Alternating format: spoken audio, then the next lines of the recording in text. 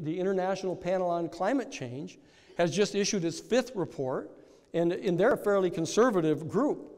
And what they're telling us, here are some quotes. They say that you have to be ready for the coming breakdown of the human food system due to major precipitation extremes of drought and flood. Between 2014 and 2100, there will be 2 billion new mouths to feed, and we're going to have 5 times the number of extreme weather incidents. There's going to be an increase in violence due to conflicts and civil war over the arable land that remains. We are all sitting ducks, said the author of the report, Professor Michael Oppenheimer of Princeton. And they're anticipating a rise from 7 to 10 degrees Fahrenheit between now and the year 2100. And the thing to remember is that this is being done with full knowledge. The federal government is passing laws under the whip hand of these financial interests that are actually affirmatively authorizing these people to pump this sludge into our environment. Millions of tons of carbon into the environment, millions of tons of pollutants under the Clean Air Act, they call it.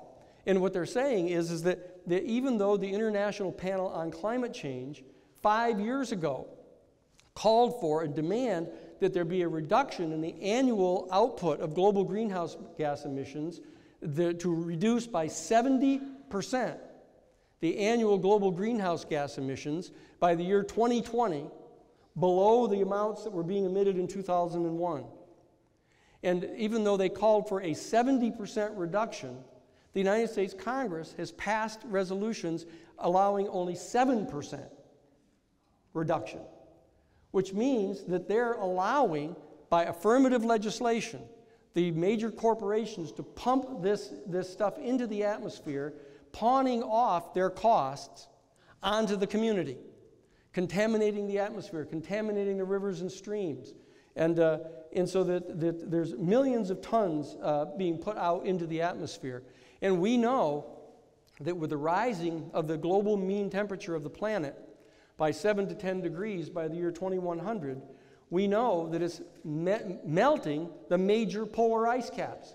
We all know this. They're showing it on the television all the time, that the ice is melting and that we can see it melting.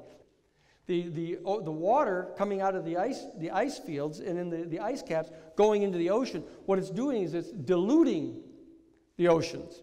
It's diluting the salt water. It's lowering the salt content of the water, therefore decreasing the density of the ocean. And what's happening is the underwater currents across the planet are starting to rise to the surface because of the decrease in density of the water. And they're starting to rise to the surface where they will dissipate.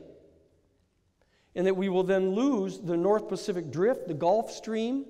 They are stopping a process called thermal hyaline circulation on our planet. And when those underwater currents are dispersed, we are going to lose the temperate zone on our planet. That is what causes the temperate zone, that area between 24 degrees north latitude and 66 degrees north latitude and south latitude, where 90% of all the food on the planet is grown in those regions. Okay? And that's what's happening, and the temperature change of the ocean is killing off the plankton. And the plankton are the very root of the food chain. That the larger fish that eat the plankton and the bigger fish eat the other fish, that whole chain, the food chain, is being destroyed by the increasing temperature and the alteration in the salination levels of the sea. And not only, that is also, as you know, because of the heat, the increased heating, it excites the molecules of the ocean, of the water, and they start to expand. That's what causes the expansion of the ocean. And they are now anticipating from 24 inches to 39 inches of global mean sea rise across the planet by the year 2100. And what that means, now people say, oh, well, 24 inches, I go out and I can measure 24 inches up on the beach, it doesn't hurt anything. That is going to cause inundation up to 20 miles from the shorelines, all across the world. And it turns out that over 53% of the American population lives within 40 miles of the shorelines in our country. And much of the industry is there. But very importantly, not only will the actual continuation of the present levels of global greenhouse gas emissions cause the rising in the global sea levels for 24 to 39 inches, but what it will do, if it goes on up until the year 2100, it will lock in the later sea rise of 23 feet in the 22nd century. And this is absolute total catastrophe for the human family, because just the inundation up to 20 miles is going to contaminate the aquifers up to 30 miles from the shorelines. And now what they're doing is engaging in fracking. That they're coming into the heartland of the country, in the Dakotas, all through the Dakotas in the Midwest and into Pennsylvania, and they're fracking. And what they're doing is they're driving poisons down into the ground, poison chemicals down into the ground inside of these concrete tubes. And they're blowing out all the seams and pulling the oil and the natural gas out of there. And what they're doing is they're leaving that poison inside those concrete columns. And then walking away and capping them and walking away from those fields. How long do people think those concrete tubes are going to stay intact? That we've talked to experts, Sarah and I were up in North Dakota talking with the people doing this. They feel terrible, but they're still doing it. And the fact is, they know that within 40 years, all of those concrete tubes are going to disintegrate and pour all of those poison chemicals into the water table up there and destroy the Ogallala aquifer. Okay? That those are the kind of things that are happening, and that we also know that of the 435 private nuclear power plants in the country, or in the world, 435 nuclear power plants, 400 of them are right on the seacoast, because they're using the water from the ocean to cool the reactors, just like at Fukushima. And so when you have 20 miles of inundation taking place between now and the 2100, you've got 400 private nuclear reactors with full nuclear piles operating in that area. Okay? So that we're looking at potentially 400 Fukushimas between now and the year 2100. Okay? So these are the and on top of that, for those of you who are not awake yet, there actually is causing the thawing of the permafrost areas of the planet along the Arctic and the Antarctic Circle. And in fact, there's 50 billion tons of methane gas is locked in under those permafrosts.